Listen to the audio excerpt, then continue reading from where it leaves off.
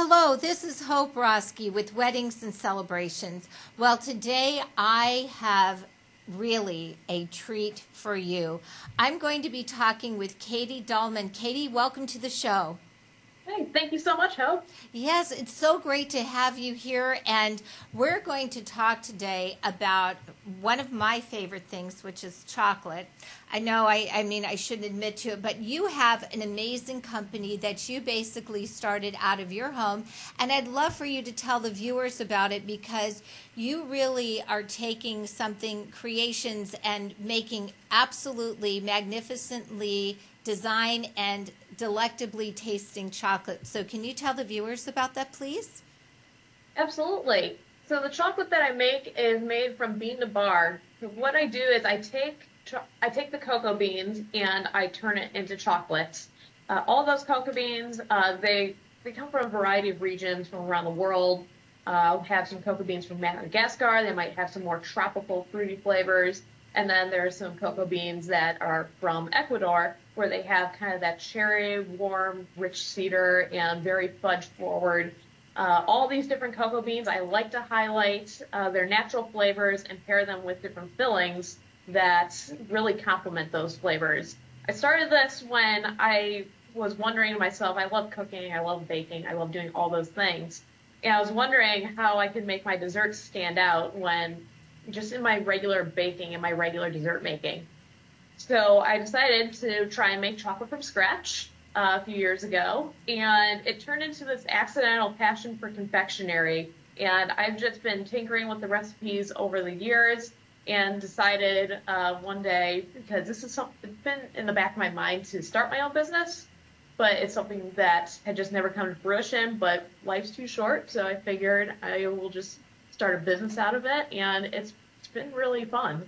I think that's so wonderful. And what's great about, your chocolates is that you will ship anywhere. Can you tell the viewers about the shipping process? Because I think people who are concerned about various types of weather would be concerned, well, will the chocolates get here, like not melted and things, but you have a special way of handling that.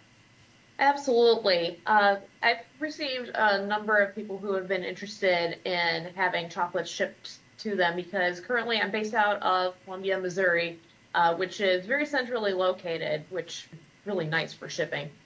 So I will ship in the United States, and the way that I ship is I take insulated containers, I bubble wrap the chocolate to make sure that they stay safe, they don't jostle around in their boxes, make sure it's all nicely packaged so that nothing breaks. There's packing paper involved really to reduce any bumps along the trip. But I also put in these insulated containers some ice packs. And these ice packs are used to keep it cool throughout the journey. And I also ship 2-day shipping. That way it gets to you as soon as it possibly can within a reasonable time.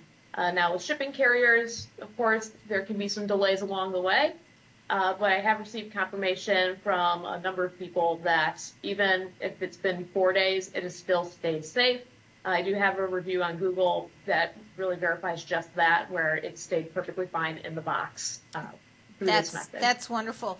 One of the other things I wanted to touch on too, as you're working with a bride or groom and they're talking about their party favors or their, maybe they want to do desserts, you actually can customize for the bride and groom. Can you discuss that with the viewers a little bit too? Yeah, absolutely. The first part of the process, if you're looking to order some chocolate as like your wedding favors, for example, I do have a website on conchchocolate.com. Under the custom orders tab, that's where you start the process and filling out the form. This is just to give you some basic information about your day, what you want that to look like, what you're looking for in your chocolates, any specific themes that you're looking for, things like that. A great example is I actually did some chocolates for a wedding that took place on an alpaca farm in Vermont. So these chocolates, they were shipped to Vermont, and they were all 300 of them were in the shape of alpacas. Isn't that amazing? That is absolutely creative. Well, one of the things I would love for the viewers to see is the video that was created. You said you had one of your friends film you as you were doing this, because it really is quite the process in doing it. It has to go from the bean to the chocolate, and maybe you could just, as we're watching the video, walk us through the process. Yeah, of course. And they're going to see it live, and if you can just go ahead and explain what, I know you're chopping a bit and moving tell us a little bit about what you have to do here and how long that takes. Yeah, so basically, peanut butter chocolate making is a 7-step process. It starts with roasting the beans and goes all the way to the tempering and molding part of the process. Through that process, it's part of like the tempering on a marble slab, for example. This is where you are spreading the chocolate across marble, and you are really restructuring the cocoa butter inside the chocolate so that it's sleek, shiny, glossy. It has that perfect snap when you snap the bar. It gives you that satisfaction of chocolate, and it also just doesn't melt at your fingertips and everything. It's really quite a mesmerizing process when you're tempering on marble. I'm highly impressed as I'm watching the video, and I just know that you put your heart and your soul into this. One of the things as people are looking at moving forward with a dessert, or people have allergies to nuts, their gluten issues, how do you address that? One of the very first questions that I ask with submitting the form for custom orders is if there are dietary restrictions or allergies that I should be aware of. I do take it very seriously when it comes to people's dietary needs. I've done nut-free chocolates. I actually just recently shipped off some chocolates for a wedding for nut-free chocolates because there was an allergy.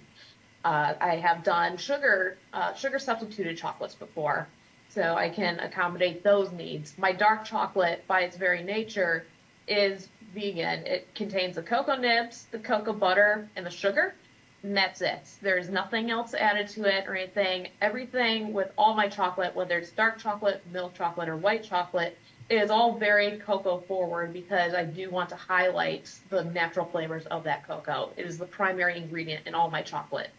Well, I tell you what, Katie, I think the next thing you need to do is write a book, because I am very impressed what you have to offer. And to our viewers, if you are planning your special day, please take time to reach out to Katie Dahlman. Katie, can you give them the address to where they could reach out to you through your email, and also a website that they could go to if they want to look at more? Yeah, absolutely. My website is conchchocolate.com.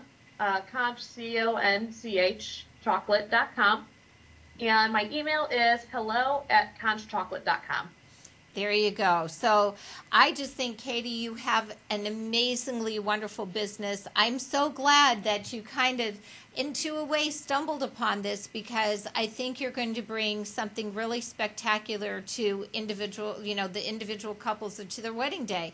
And that the fact that you ship anywhere and it's going to get there in one piece, it's not going to melt, I think it's wonderful. So I really appreciate you being on the show.